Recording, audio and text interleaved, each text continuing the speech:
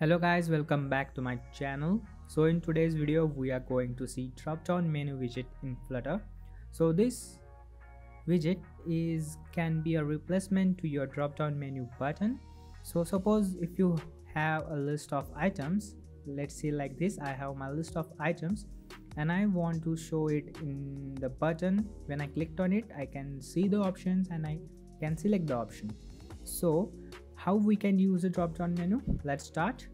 So here's our video. We have a center title, so let's give it a space using some sized box.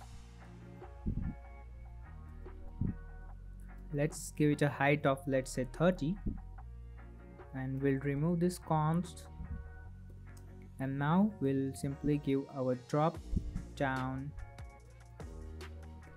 menu. So as you can see, it takes in a drop down menu entries.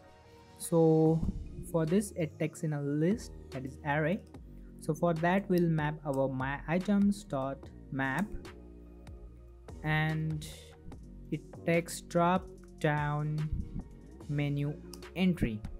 So for the entry, it takes in 2, that is a value. The value will be our e, and for the label that you want to show, that is the title, that would be also our e dot to list.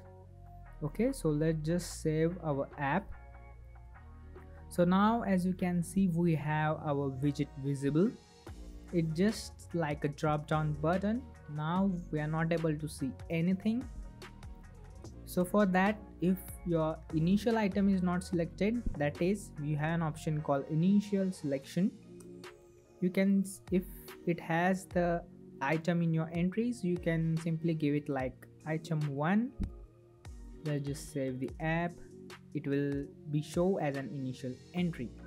But if you don't have your initial item, what you can do is you can simply provide a hint text called, let's say we'll use like select item.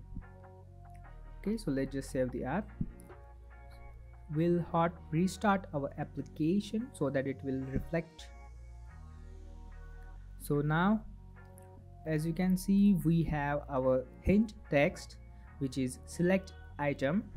We can also change the width. Let's give it a width of, let's say, 300.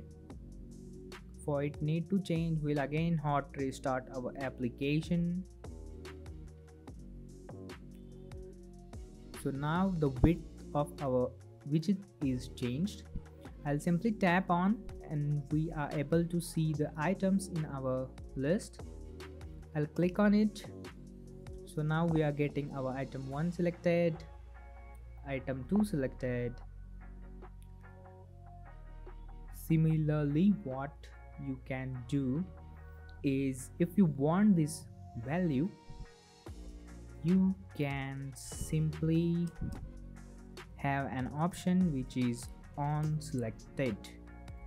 So here you will get the value that you are selected. Let's print our value. Let's say your value, and this is our value. So now let's just select our value. As you can see, item 1 value, that is our printed, item 2 is printed. So now one of the coolest thing, you can even make this as an searchable. So for that, you can simply enable search and true. Okay, so let's just save the app. But now as you can see, I'm tapping it, but this is not getting initialized, or it is not showing us option to search. So that for that, you need to enable an option called request focus on tap. Let's give it a value of true. So now when I'm tapping on the drop down menu, it's getting focused, and now we can tap So if the option is available, it will get highlighted like this, and we can hit enter so that it will get selected. So now as you can see, it's getting selected. We can even filter out the list. That is, we can filter our list using enable filter option, set it to true. Okay, so now as you can see, I will type on another and our list is getting filtered. That is, only item 3 is visible and the rest of the list is getting filtered. I can click on the item 3 and it will get selected. So but for now, as we are seeing that our keyboard is not getting dismissed, so this is what we can do to dismiss our keyboard.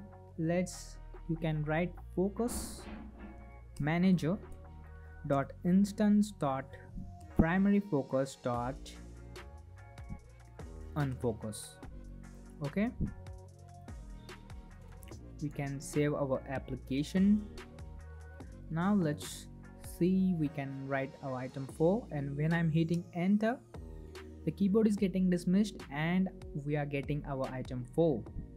So this is how you can use this drop down menu widget inside your application. So hope you found this video helpful. Do like, share, subscribe to my channel for more such interesting videos, and see you in the next video.